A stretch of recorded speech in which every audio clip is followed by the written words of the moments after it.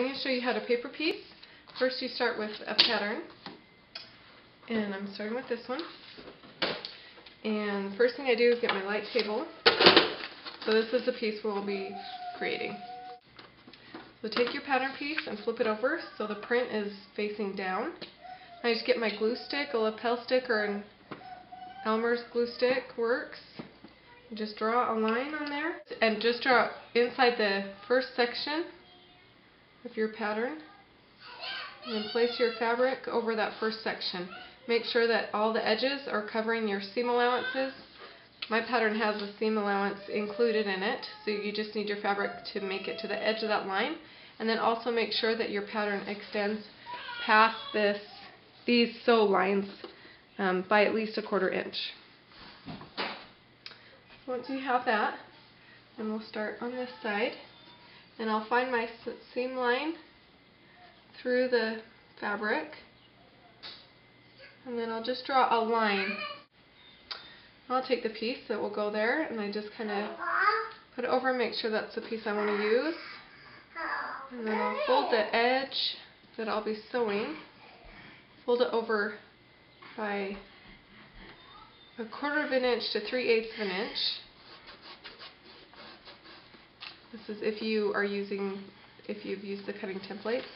So when you have that, then just flip it over and you have that fold line.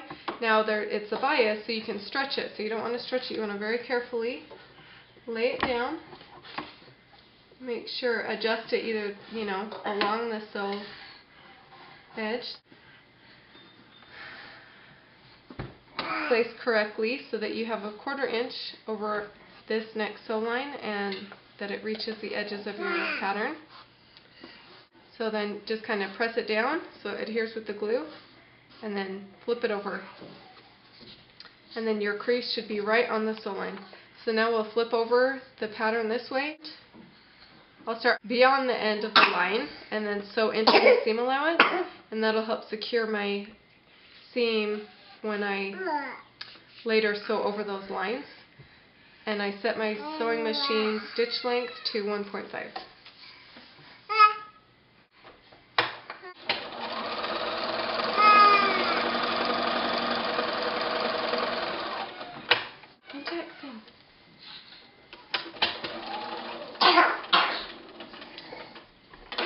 Okay.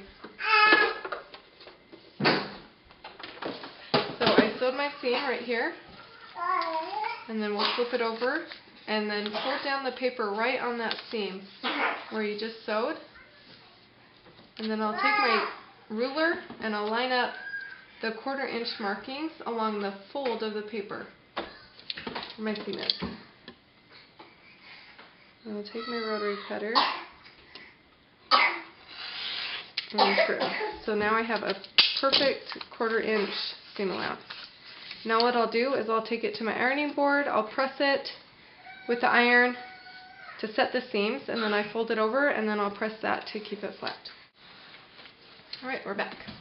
So now we'll move on to the next section. So I'll get my light table again and put it underneath so I can see my lines. I use my Elmer's school glue. Draw a line on the outside of that seam line. I'll take my next piece of fabric, make sure that's the right size. Just double check that it's the right size, that you have it oriented the right way. And fold over that sew line about 1/4 inch to 3/8 inch. And take that fold and place it right on that sew line, making sure that your fabric covers everywhere that it needs to cover. And then just kind of secure. Flip over, and now I'll sew it.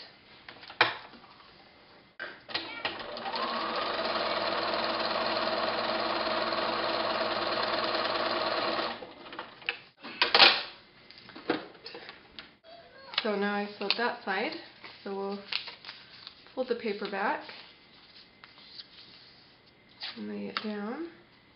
Line up your ruler markings at the 1/4 inch line with the fold in the paper and trim that.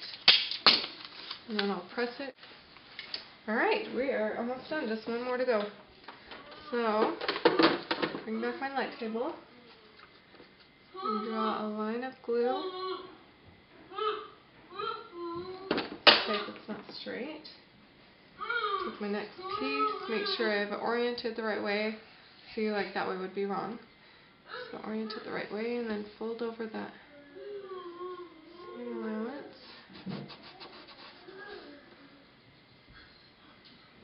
That's something I figured out just the other day when I was doing the tutorial for the cutting templates, and I've been using that technique and I love it.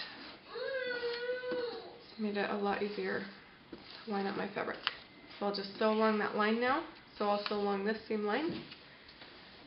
Secure all those pieces.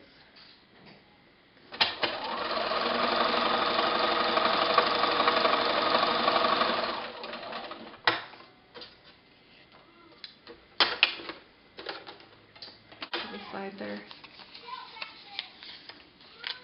And my ironing table is right behind me, so I don't even have to get up. I can just turn around and iron.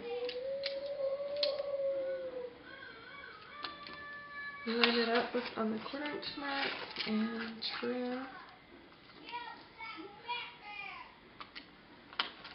So you've got nice seam allowance in there. And I'll press and iron that. And there, all my sections are pieced, and now we will trim it. So flip it over. See, I have the seam allowance, and you can see this pattern border and then the added seam allowance. Here, I always line up my 1/4 inch markings with the inside pattern border. If your scaling is just a little bit off when you print, or maybe if you accidentally trim into the seam allowance, measuring your seam allowance when you trim your block just helps ensure that you have a true 1/4 inch seam allowance on your pattern.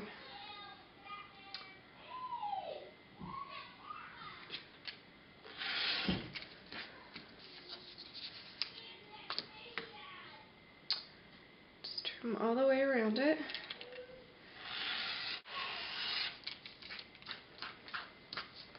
And then you have these little corners to be trimmed too. Those I line up with the outside of the pattern, and I'll show you why I love these and how useful it is to have these trimmed off. So there's your finished segment, which will then be combined with an outer section. So then when you join, you'll add these up like this, and you can see those little corners that I trimmed off now perfectly line up with the edge of my big pattern. So you have that corners that match. So there's no dog ears that you have to guess when it's centered or where to start. So that just makes it a lot easier and keeps it a lot more accurate when you join your pieces together. And there you go. That is how I pattern piece.